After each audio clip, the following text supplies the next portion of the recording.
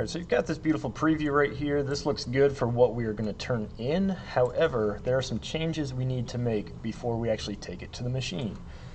If I go to Toolpath and I hit this little clock right here, what that it will do is it will tell me how long it's going to take. Right now it says that this one, VCarve 2, is going to take 3 hours and 8 minutes. That is not okay. If yours is under about 20 minutes, that's good. If it's over about 20 minutes, we definitely need to fix it. But what everybody needs to do is, so find your toolpath that you want. So right here I've got two different toolpaths. This one right here, this VCarve 2, is the one I want. So get whatever toolpath you want.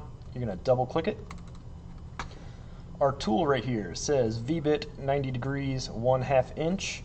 But we need to change some of these settings in here. So I'm going to click on Edit, and there are a couple of things we definitely need to change in here. So on Schoology, under the CNC section we have CNC Edit Tool.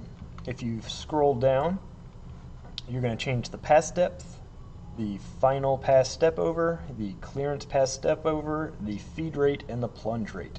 And what all these do are pass depth, we're going to change that. That's how deep it goes every single cut.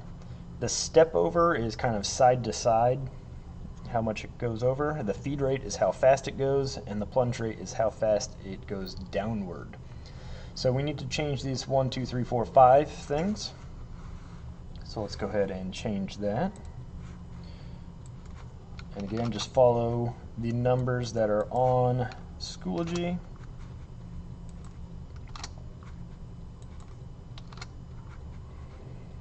All right. And then make sure you hit calculate again, and you'll notice there are much fewer blue lines. I'm going to reset my preview. I'm going to preview it again. It should look the exact same. However, when I go to my estimated time, I can see before it was 3 hours, and now it is 5 minutes and 59 seconds. So brought all that down to about 6 minutes, which is excellent. All right, so then I'm going to hit close, and when it's time to save it to the machine, what you're going to do is you're going to get a flash drive at the front of the classroom. You're going to plug in your flash drive to your laptop. It may come up and say, hey, there's an error. That's fine. Just hit OK.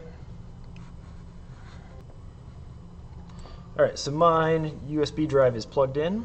So now I'm going to go to Save Toolpath. And this is for right when you take it to the machine. You don't need to do this way ahead of time because it's going to be saved to a flash drive. It'll probably get deleted. So when you are ready to go to the machine,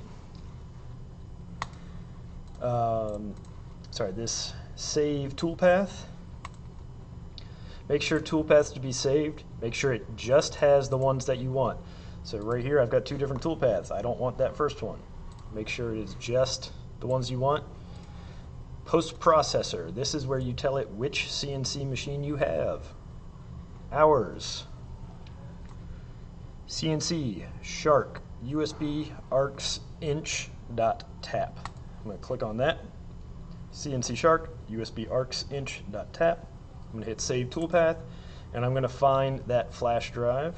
So, flash drive. You'll notice other people's work is probably on there. Leave it alone.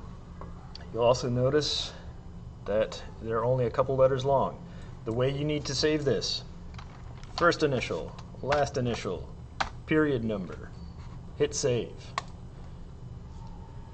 When you bring it to the machine will only show the first couple of letters, so if you give it some long name, it's just going to chop it off. So when you hit save, just first initial, last initial, period number, hit save. Now, after that saves, it only takes a second to save it because it's a really small file. Pull out your USB drive, take that to the machine, and then you're ready to mill it out.